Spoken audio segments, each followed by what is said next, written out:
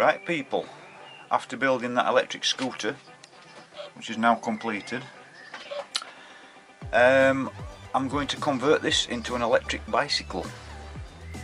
Yes, I hear you say, oh no, you're going to ruin a 400 quid bike. No, I'm not. I've just ordered a 1000-watt brushless hub front wheel, complete front wheel with all the speed controller and the twist grip and the battery meter and everything. If it turns up, it's meant to be from the UK, £140 including the tyre.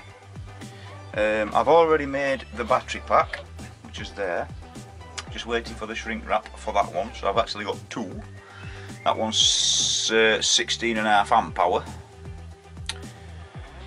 So what I'm going to do, it's difficult to do this. Oh, right, here we go. I've drilled a hole here, which is going to hold my mount for my battery. I'm having some aluminium coming across here and then down to this brake bolt here. I'm going to put a longer bolt in and extend it, so it's going to be basically an aluminium frame going across there, hopefully.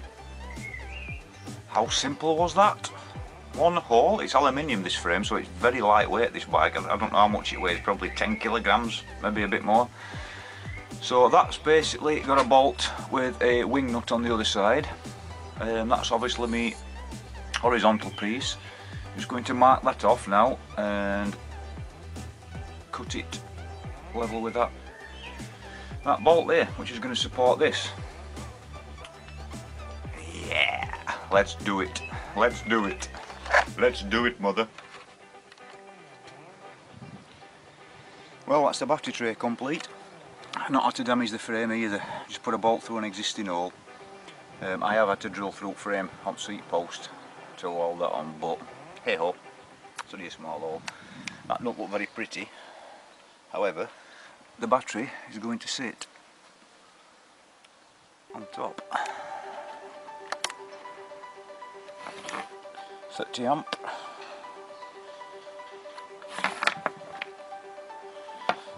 Brilliant, can't wait.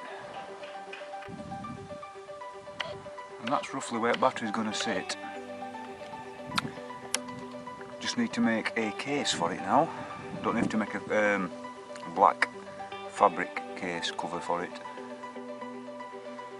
Right chaps, the conversion kit's turned up today, about 5 days later.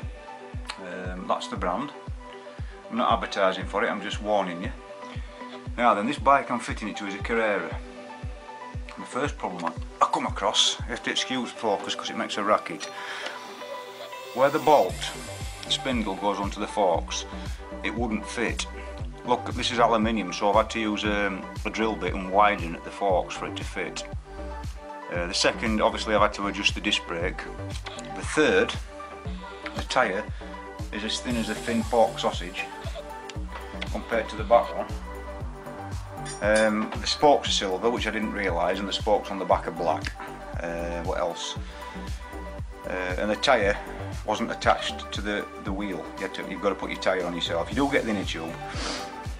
However, it was just tied in a figure of 8 bloody knot with a tie wrap, was the tyre. So it's got a couple of kinks in the tyre. I'll probably change tyre. If this does work, I'll probably change tyre, mask it up and spray it spokes to match the back wheel. So yeah, you have got to do a bit of fannying around. But yeah, we're only 140 quid. It comes with all the bits. The speed controller, your twist grip and your brake levers. I'm not sure what they're for, I think it's something to do with brake lights. However, I cannot put these on this bike because my brake levers are attached to the gear levers. So that's shagged that then. You also get a crank sensor to enable obviously power assist. Now you get this ring, right, can you see? How the hell are you supposed to attach that to that? There's no bolts, screws, anything. That's got to go on there, and this sensor wheel, tipping it, goes over the top, and then your crank goes back on, your pedal. How the hell do you fasten that on there? Eh? You're supposed to do with that? Oh, and did I mention the book is absolutely useless? On here it shows a hole in it so you can bolt it to something. The one that comes has got nothing on it at all. It's basically a ring, so the only option I've got is to glue it on. I'm just going to use a hot glue gun just for now and then try to work out how I'm going to fix it on. I can't weld it because it's aluminium frame and I don't want to be welding around my crank. And it's completely different. You can see that little nut thing there. It hasn't even got that hole in it. It's just a circle with a sensor on it. Absolutely, instructions are diabolical. Yeah, so as you can see, it's completely different to the one in the book. No bolt holes, no brackets, it's just a ring. Does it just like hold there with gravity or what? Anyway, I've hot glued it on. I'm going to have to just work out how to fasten it on permanently. I just don't know. No idea. Right, so basically it goes like that, if it works. Yes, I'm a bit angry. It could have been a bit better build. My next challenge is to fit the grips what's come with it, and in order to get these off, they're that tight, I'm going to have to cut them off, so I'm hoping the new ones are going to actually fit. Right, another problem. Where this goes, you see this button here? Well, this bike's got gear shifts here and there. In order for that to clear, this, whatever button it is, right, you've got to set this right back, which makes, look where your brake lever is. You could still do it, but it's a bit of a, I better show you, it's a bit of a stretch. I mean, you know what I mean, look at that.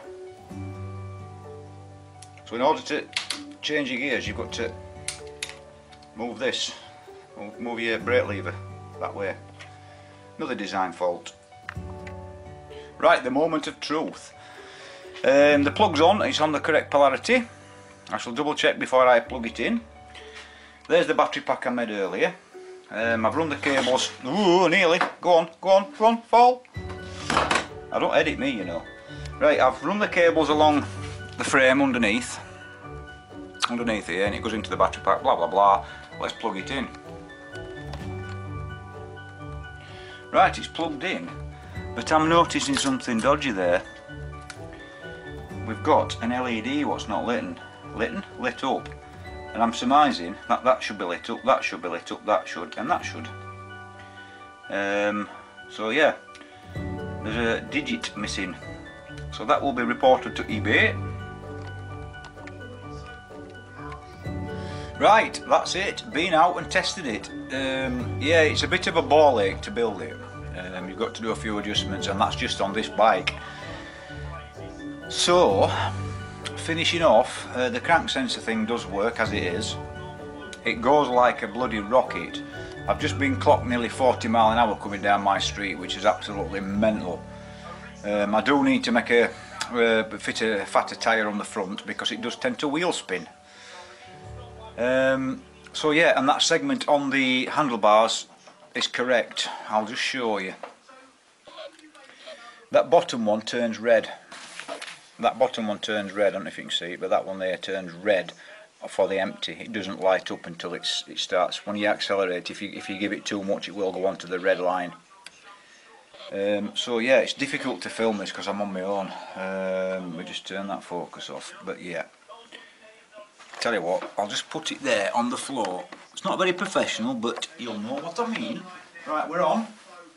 Give it a bit of a twist, and you can probably see the it goes like the clappers and burns a hole in the curtains, but yeah, it's brilliant.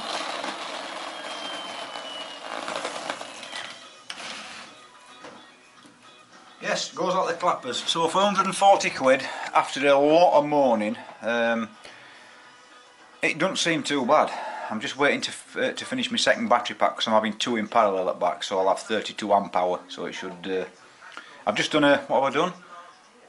A 3 mile constant using battery, constant drive. Not a fault, no problems at all. Absolutely brilliant. But yeah, like I say, yeah, I fitted it to this Carrera, so whatever bike you fit it to, just make sure you measure it. All is good. Thanks for watching.